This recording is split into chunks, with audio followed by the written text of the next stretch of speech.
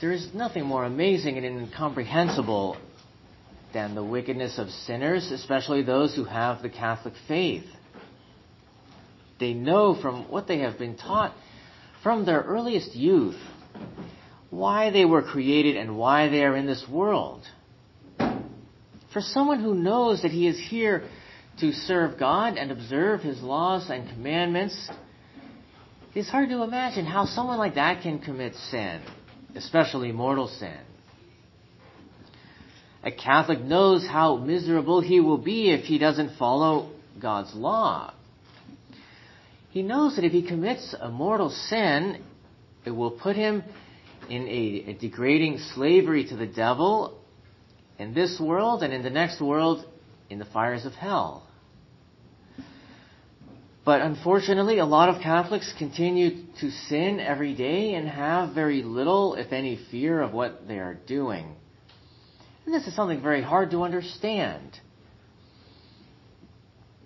We know that if we commit mortal sin, we become worthy of the fires of hell, as our Lord has warned us repeatedly in the Gospels, not only through parables, but by direct statements. But not only does God threaten sinners with hell, He also tries to convert them, to bring them to repentance in this life before it's too late. But by punishing them even here with temporal punishments. God punishes people with sickness and misfortune to get them to think about their souls. But unfortunately, even then, a lot of people still don't renounce their sins and their wickedness. But we have to remember that when God sends sufferings in this world, it is for that purpose. It is to punish people for sin in order to draw them to repentance. Especially because it seems like the world is entering a time of serious punishment, maybe very soon. So we have to put ourselves into a proper Catholic mindset about all of these ideas.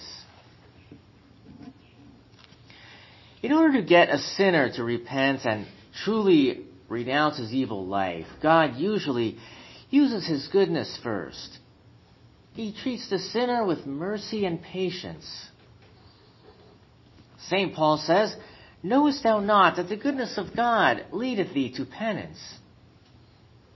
And God does this in order to make the sinner say to himself, "Look at how I have sinned, how I have rebelled against God, and at any moment God could punish me, not just here in this world, but even in the next world, by sending me to hell.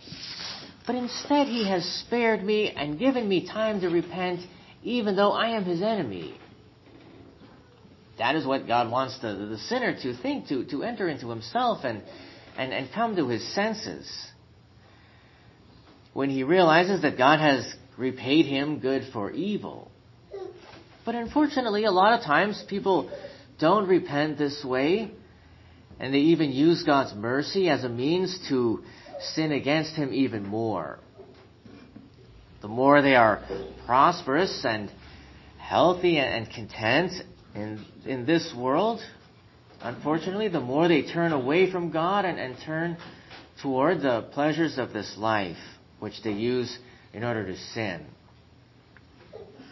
But then God uses another way to open their eyes, to bring them to repentance. He uses punishment. God visits the obstinate sinner with terrible scourges. As it says in the Psalms, "Many are the scourges of the sinner." And we see this throughout history repeatedly. God punishes entire peoples with terrible punishments and catastrophes. He punishes them with wars and invasions and oppression of the people, with unjust rulers and pestilence and famine and economic collapse, ruined harvests and other misfortunes. God wants to get people to pray to Him for help in this world at first, but then also to think about God and to think about their sins and set their lives in order, so that they will hope that God will forgive them here in this world and avert those calamities if they repent of their sins. That is what God wants people to think, and that is a correct way to think.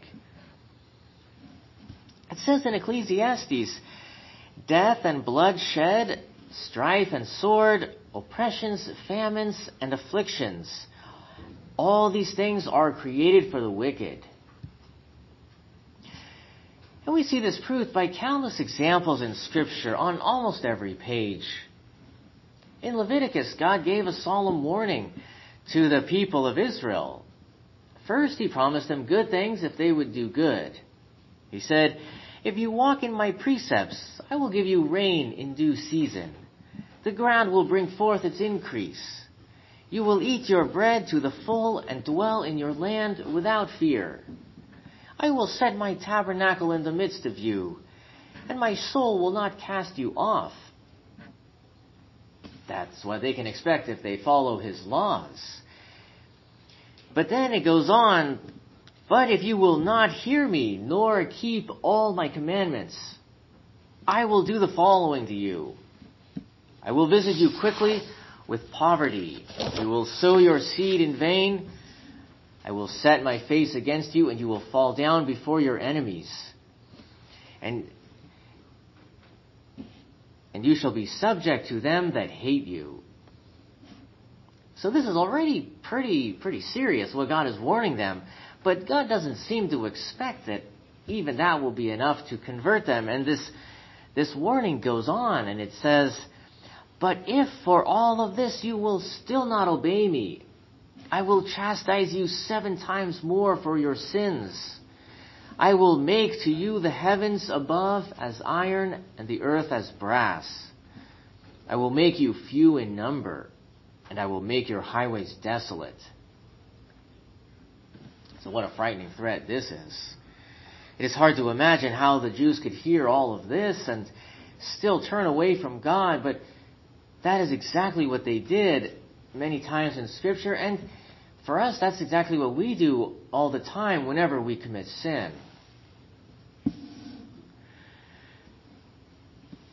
All of this shows us how offensive it is to God when we sin. Something that we really don't grasp or understand very well and very often ignore.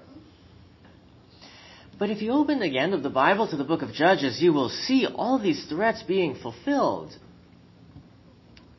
God visited a terrible chastisement on the people of Israel. It says in Judges that after the death of Joshua, they grew faint in the practice of their religion. They began to associate with the pagans, and that led them away from the laws of God, which is still a danger for us today, being influenced by the bad example of pagans all around us. And God tolerated this for a while. He showed mercy. He gave them time to repent, and they didn't. And so then He gave them into the power of the king of Syria. They were taken into captivity, and they were kept in a terrible slavery in bondage for 8 years, until at last they turned to God in repentance and did penance for their sins. But this was not just one-time thing. They turned away from God many times, and every time they did so, God punished them severely. They lost all of their peace in this world, and they suffered oppression in all kinds of ways, to the point where when they were invaded by the king of Syria, they had to flee their homes and hide in the mountains, while their enemies destroyed all of their property and killed their livestock and destroyed their crops, as the Bible tells us in Judges. But God did all of this to punish these people for being unfaithful to Him.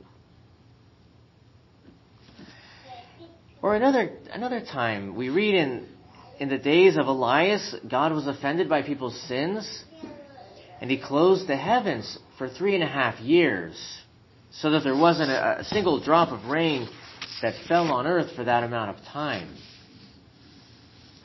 We can just imagine what terrible sins the people must have been guilty of for God to do something like this. And so this resulted in a terrible famine. And then in the time of his disciple Eliseus, just a few years later, there was another famine that lasted 7 years.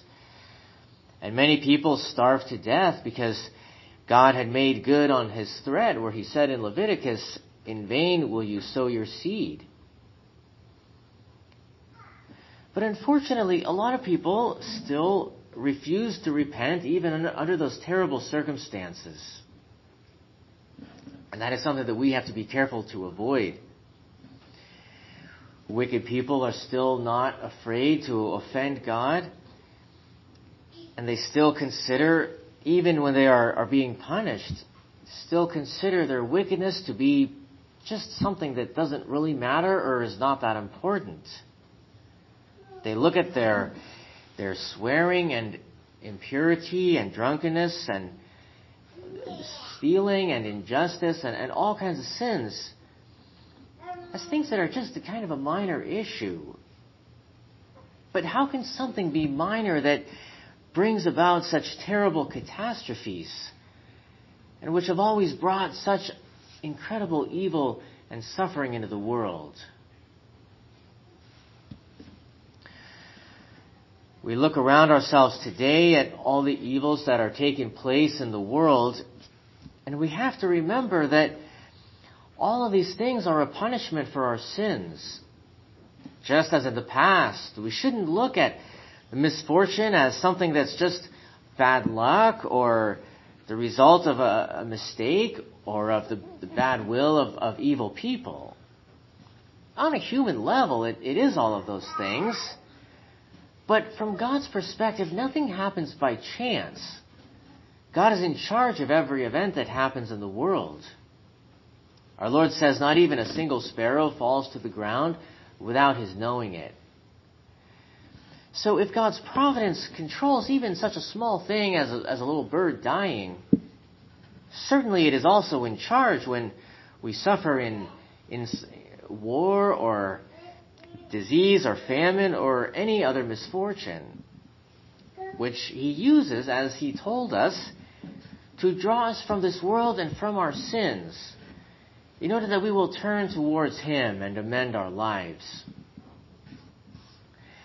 But as I said, a lot of people only become more obstinate in sin when God punishes them, and we have to be careful not to commit that error. God's punishments are not only here in this world. If his punishments are not able to make us convert here, then he will send us to hell forever, and that is the worst possible punishment. And even in this world, he can withdraw his graces from us if we are obstinate, so that it becomes very difficult for us to repent. God mentions this in the book of Jeremiah. He threatens this too. He says, we would have cured Babylon, but she would not be healed. Let us forsake her. When God forsakes a sinner like this, that person becomes more and more blinded and hardened until he loses his faith and abandons religion and even begins to hate God. And his heart becomes filled with obstinacy and despair. But no matter how sinful we have been, if we have been ignoring God's punishments or looking at them only from a naturalistic or materialistic point of view, let us open our eyes at last and see what God is trying to teach us by suffering and misfortune. Let us come to him with true sorrow and repentance, and a firm resolution to avoid sin in the future, not just so that it will avert our suffering in this world, but out of a sincere love of God as our Heavenly Father, whom we finally realize that we have offended disgracefully. We have to have love for God in order to be forgiven of our sins.